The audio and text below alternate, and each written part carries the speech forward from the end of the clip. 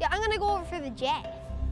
Jets are cool because they go wow and they go bang and they go bang and they go afterburners on and then bang, it's gone.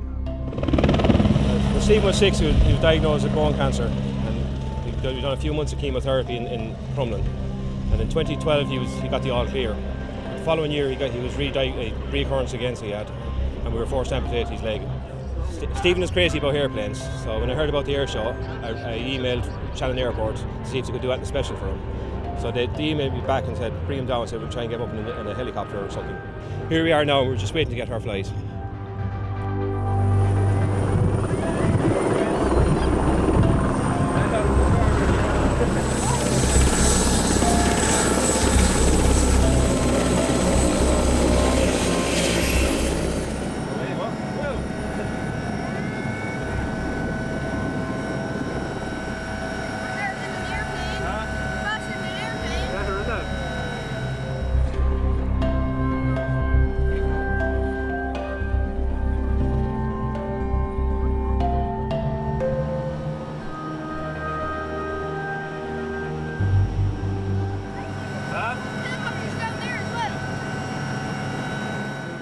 Oh, it's a brilliance it was.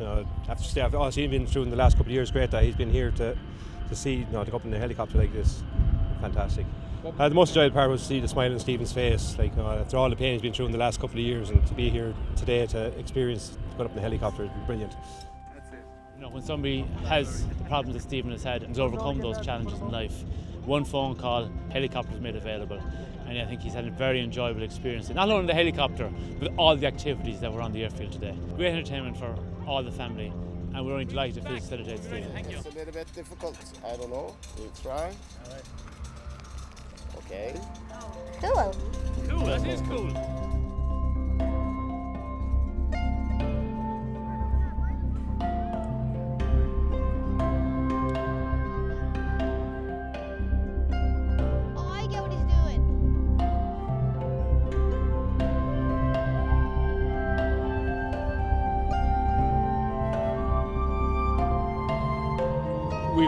We're blessed today, one with the weather. We're blessed that 40,000 people have come to celebrate our 70th anniversary.